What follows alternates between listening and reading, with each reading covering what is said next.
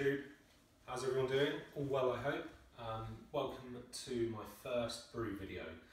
So Homebrew Wednesday number 2, a couple of weeks ago, I talked a little bit about like planned next brews, and I was toying with doing a blonde ale for the summer, all of that kind of stuff, and I also toyed and asked a few questions about doing a like a partial extract kind of hybrid kit, because I wanted to really try my hand at doing a double IPA, and that's what I'm going to be doing today. So I've decided to skip the blonde ale kit right now, just because I really want to give this a go. I'm really excited by some of the stuff I've been reading, some of the stuff I've been seeing. So today I'm going to be brewing a double IPA. I'm going to be using some, I'll show you the ingredients in a minute in a separate video, but I'm going to use a mixture of liquid malt extract, some brewing sugar, some grains, some crystal malts that I've got. Going to be doing a bit of a boil, got some Centennial hops to add for bittering, and then yeah, going to be bunging it all in the fermenter, going for a 40 pint batch, and see what happens. You know, I have no idea how strong this is going to be, but it's got a significant amount of fermentables going in. We've got a kilo of brewing sugar, 3.5 kilos of liquid malt extract. So I'm anticipating it's going to be, I don't know, somewhere between 7 and 8%. But I'll do a gravity reading once it's all boiled up and got down to temperature before I pitch the yeast, just to see where we're at and kind of what we're aiming for. So without further ado, here we go. So here's the ingredients for this evening's brew. We've got a 3.5 kilo pot of liquid malt extract. That's a light one, so hoping it's going to be nice and crisp. But just to add and darken the ale a bit, I've also got a kilo of pale crystal malt. Probably going to use about 500 grams of that, steeped for half an hour or so, 40 minutes, and then in my new 5 litre boiling stock pot, which was an Amazon bargain. And then I'm going to steep this for about half an hour, 40 minutes, and then probably do another half an hour boil after taking the grains out with a little bit of the liquid malt extract in. Got some brewing sugar to add as well once it's all mixed up, just to try and bump up the ABV. I'm going for something pretty strong here. I'm not really sure, I haven't worked it out, but I reckon it's probably going to be close to 8%, 7%, something like that. And then going to boil the Centennial hops as well in there, probably, I don't know, maybe 20-30 grams of that in with the boil for 30-40 minutes, just for bittering. The rest of that I'll probably add when I add the Citra hops for the dry hopping, just to really push up the hoppiness of this experiment that we've got going. And then the yeast that I'm using, one of these ones. I've seen quite a few people use this one already. I think it should be pretty good. So yeah, we'll be back with some footage shortly of the actual process. Okay, so this is my dirt cheap 10 litre stainless steel pan that I bought. It's a stock pot off of Amazon. I think it's about 12 quid. In there I've got 5 litres of water. That's about where I want it to be in terms of temperature. I haven't got a thermometer, so I'm kind of eyeballing this, but it's not so much about extracting any of the sugar at this point, because they're roasted malts that I'm going to be putting in. It's more about just getting that flavour and that colour in. So yeah. And in this little bad boy here, muslin bag, we've got 500 grams of pale crystal malt, and it smells amazing. So I'm planning on popping this in and steeping it for around about 30 to 40 minutes, just to really get, you know, all the colour and everything out of there. Now this is the first time I've done anything with all grain, and it's also only the 3rd brew that I've ever done. So yeah, be interested to see how this comes out. It's a bit of an experiment, but hey, aren't the best things in life kind of mishaps or mistakes or learning experiences? So in here, guys, this is the bag of Crystal Malt, 500 grams that we've had steeping now for half an hour. Just let that drain through a little bit. Going to pop this over, and then I've got some hot water. I'm just going to sparge it with a little bit of hot water just to make sure we rinse out some of that goodness. I'm not going to be doing any squeezing of the bag, not that I know the ins and outs of why that's not a great thing, but I've seen that it's not a great thing. So the water in this kettle's at 70 degrees.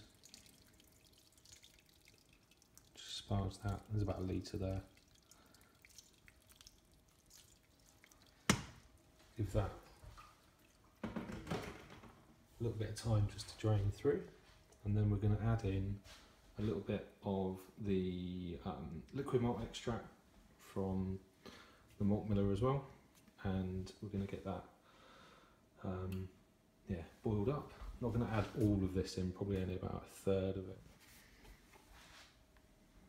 So this is the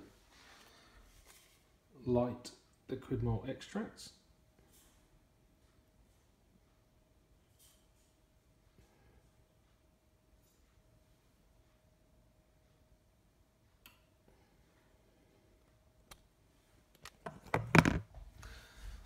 That was actually a bit more difficult than I was expecting to pour in, so one-handed anyway.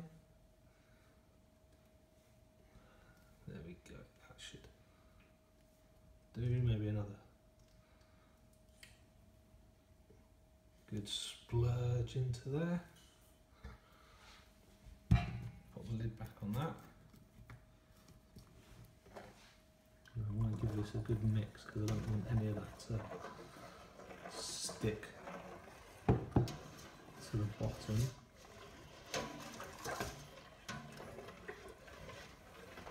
And I'll turn the heat right up.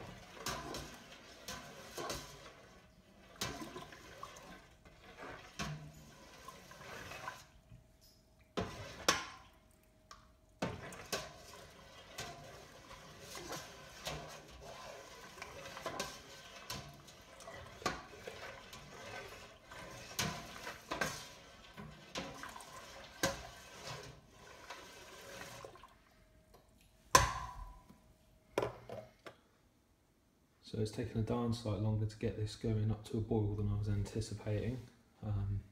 Hey, warts and all brewing, right? Hopefully it's going to speed up and we'll get a nice rolling boil going shortly. I've had to move it onto a different ring because I think the one that I had it on just wasn't able to cut it. So there we go. Taken about half an hour, but it is now just at a steady rolling boil. So we're going to chuck in this little hop bomb, 100 grams of Centennial. In we go. 1, 2, 3. Okay, so the grains, well, the worts had around about 40-45 minutes now on a fairly slow boil. I'm a bit disappointed, to be honest. I think the electric ring just isn't going to get hot enough quickly enough to maintain a really steady boil, but nevertheless, hops have been in there for a good half an hour to 40 minutes. I've just taken them out and I'm ready to now start transferring it all into the fermenter bucket, so wish me luck.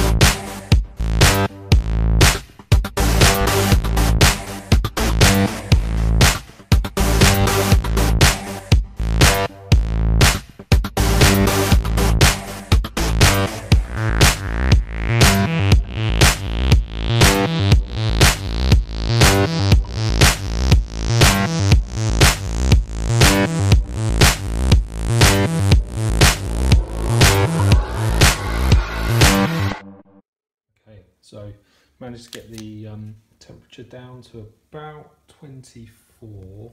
It's been outside for a little bit just to cool it down.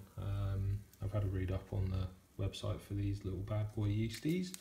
So there's anything over 20 degrees, temperature range 12 to 25, so it's at 24. It's only going to come down, I think, over the course of the next couple of hours, so should be absolutely fine. So here we go. Happy yeasties.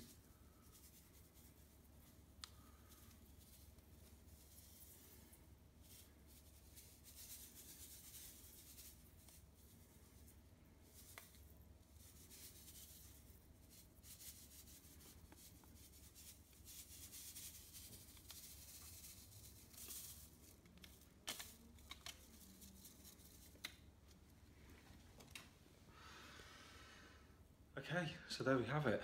21 litres on the mark there. Oh, already getting a bit of airlock activity, but I think that's just where the temperature's still coming down. I've only just put the lid on. But yeah, a little bit more of a faff than I was expecting, just to get the wort up to a boil. Definitely need to reconsider how I do that next time. And then getting the temperature down was a bit of a faff as well. But anyway, seems all good, smells fantastic. I'll be back in probably a week's time to do the dry hop, and then yeah, see where we go from there. Right, anyway, cheers guys, take care. Morning guys, so just coming back to do my first dry hop edition with the Citra pellets. The IPA has been in the fermenter now for, what is it, Monday, so Wednesday, 5 days. Still getting lots of fermentation. The Croydon belt is still up there, but I was a little bit concerned that the hop addition that I put in with the boil wasn't going to be as potent as I was expecting. So did a little bit of research on how to up the bittering, and yeah, so I just found out adding a part of the dry hop a little bit earlier on might help with that. So I'm going to put in 30 grams of the Citra pellets now. That's going to leave me with 70 grams to put in just before I move it on to bottling. So I'll put some footage in a moment. So yeah, as you can see, we've still got a really thick Croydon belt on here. I don't know whether I'm adding these a little bit too early or not, but hey, it's all an experiment. So here's my 30 grams of Citra. Just going to sprinkle these little bad boys in over the top. See where we go from there. It smells amazing, so I'm quite confident that this is going to turn out to be a decent brew. So this is now the taste test. Sorry that if you were expecting a few more bits and pieces about some of the hop additions, bottling, all that kind of stuff. Just got carried away and didn't actually end up filming any of that. But there's loads of videos out there. I'm sure you'll be able to see how to bottle, all that kind of stuff. Over the course of the last few days of fermentation, I added in the hops in 2 separate additions. 2 days after, I think that was 30 grams as well, and then I added the last 40 gram addition literally the day before bottling. And really pleased with this, but without further ado, let's crack one open. This isn't the first one I've had, as you might expect. It's been in the bottle for 3 weeks now. I think I had the first one after about a week. This is just the earliest I've got around to filming it. But anyway, cheers. So it's reasonably well carbonated, good haze coming out of the bottle, and straight away you get hit by the mango, passion fruit kind of flavours that the Citra hops bring, and then pours out really nicely.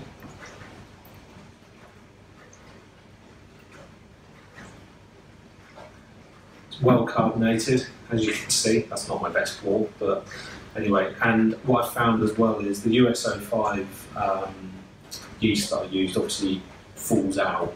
I've actually found if you mix the sediment back in, you get a better flavour. So maybe that's something for next time. But anyway, cheers everyone.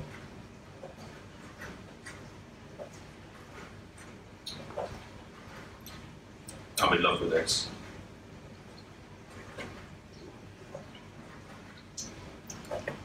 So, tasting notes. You get a good bitter finish. Could be a bit drier, but you get a decent bitter finish.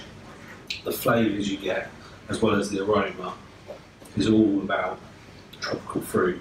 So you get passion fruit, a little bit of lime, and definitely mangoes in there. It's almost like Rio, you know, the canned drink that you get. It's got that kind of real tropical vibe going on, but the problem with that is it's deceptively drinkable, and it came out, I think, at about 7.88%. It went all the way down to 1.010, and it was.